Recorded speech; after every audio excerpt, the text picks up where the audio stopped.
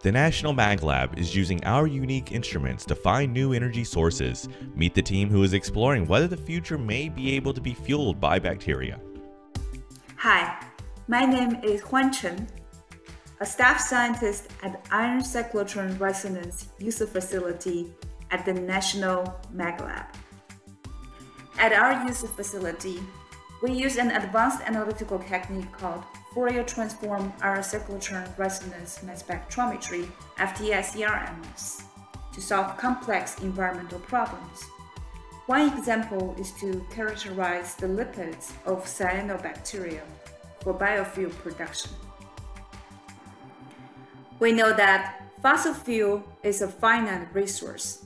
It releases over 30 billion tons of carbon dioxide into the atmosphere each year, leading to climate change, pollution, and respiratory illnesses. Cyanobacteria, on the other hand, are photosynthetic microorganisms that can capture the carbon dioxide released from the fossil fuels, produce lipids, which can be converted to high-energy biofuel.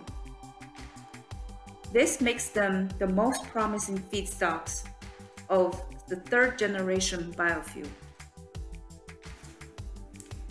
Recently, MagLab has been working in collaboration with the Morgan State University under a grant awarded by the National Science Foundation, Division of Chemical, Bioengineering, Environmental, and Transport Systems.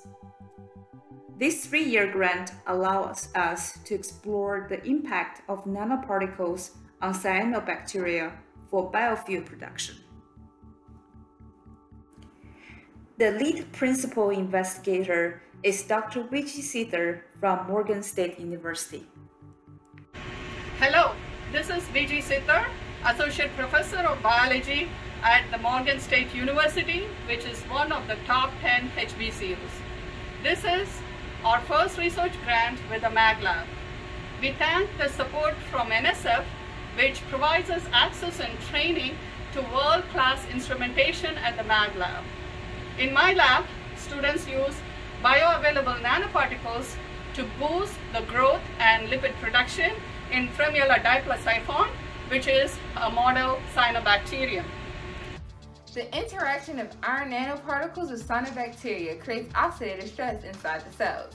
This stress is desirable because the nanoparticles will enhance lipid accumulation as a cellular defense mechanism to combat the stress inside of the cells.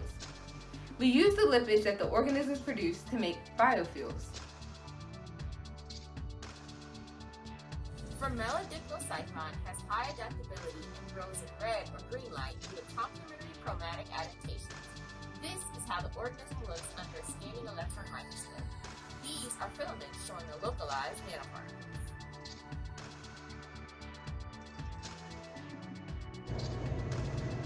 We are looking at oxidative stress caused by Nanoparticle-25S nanoparticle on mRNA and lipid produced in nano-treated cyanobacteria. Once we transesterify the extracted lipids, characterization of polar and non-polar lipids will be done at the MagLab. Once we receive the extracts from the Morgan State University, some extracted lipids will be converted to fatty acids methyl esters, the primary molecules in biodiesels. The composition of these compounds will be determined by an analytical technique called gas chromatography mass spectrometry, which separates and detects volatile compounds in the gas phase. In addition, the non-volatile fraction of lipid extracts from the nano-treated cyanobacteria will be characterized by FTICR-MS coupled with liquid chromatography.